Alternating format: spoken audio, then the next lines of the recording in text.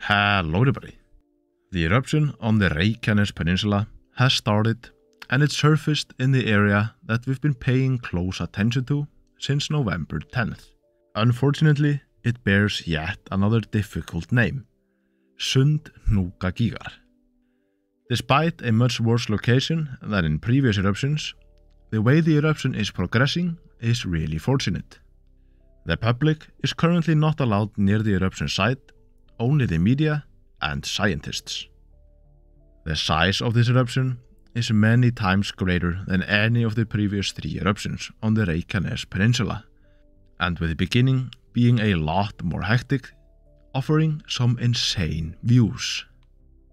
Since the eruption's beginning, around 10 PM on December 18th, its power has decreased a lot, by at least 75%, which is to be expected.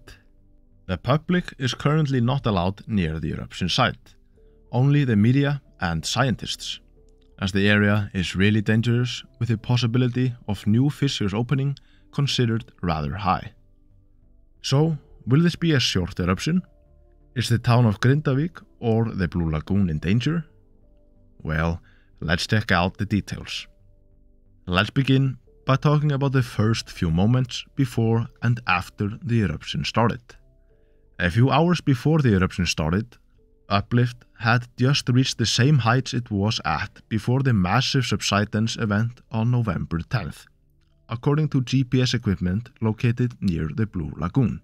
A few hours after that happened, an earthquake storm began around 9 PM at the dike that formed during that event on November 10th. A little over an hour later, the eruption began and with power. The moment it started was captured by livestream cameras, which show that it must have just shot up as the sky is lit up instantly. Then, in the first minutes of the eruption, the fissure expanded. This expansion continued for 3 to 4 hours, with the fissure reaching a maximum length of 4 kilometers. That is double the combined length of all the fissures in the past 3 eruptions. The lava fountain show in the beginning was spectacular to say the least, with a lot of livestream cameras in the area to capture it. The lava fountains were reaching heights of over 100 meters in the first few hours, but have now dropped down to around 30 meters.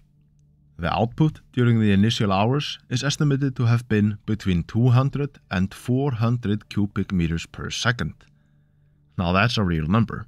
For comparison, the largest effusive eruption in Iceland in centuries, Holuhraun, which erupted in 2014, had an output of around 350 cubic meters per second in its initial stages.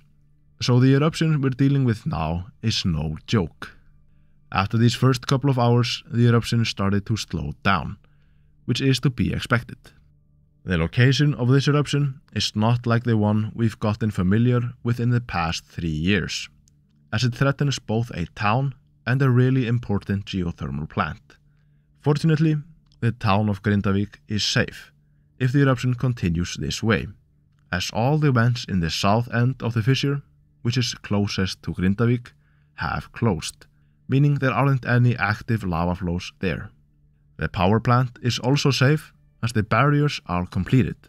Currently, most of the lava is flowing east towards Mount Fagradalsfjall, which is perfect, but there are also 2 active lava flows which are headed towards the road connecting Grindavík to the main road. That is a bit of a concern, but as of the making of this video, reports suggest that the lava has almost reached half the way to the road. It hasn't even been 24 hours since the eruption began, and it has already surpassed the previous 2 eruptions in lava field size, and those both lasted for more than 3 weeks. There's no official number yet, but based on drone footage and satellite images from 3 AM tonight, the lava field may already be larger than 4 square kilometers, which is insane. For anyone that has a booked flight to Iceland, you don't have to worry much about the eruption delaying your flight, as with all the eruptions so far on the peninsula, no ash has been emitted. Even though there are no ash emissions from this eruption, we're not completely void of long-range effects, as eruptions like these emit gas. And since this eruption is really large, it emits a lot. The gas is carried by the wind, and currently areas in the south of Iceland are affected, but the amounts are not to be worried about yet. Tomorrow, the capital is expected to receive its dose of gas.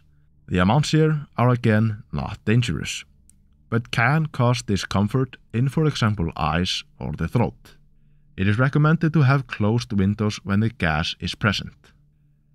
Does all this data tell us anything about the length of the eruption? Well, not really.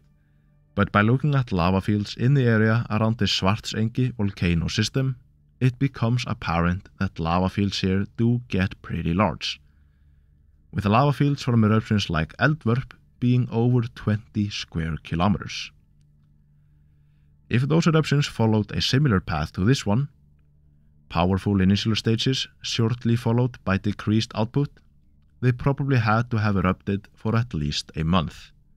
Another hint we can get is the fact that in the exact area of this eruption, 2,800 years ago, a 4-kilometer long fissure erupted, creating a 15 square kilometer lava field. So, if this eruption is going to cover an area that big at the current lava output, which is expected to be somewhere between 25 and 50 cubic meters per second, it would take some time. At least 3 weeks.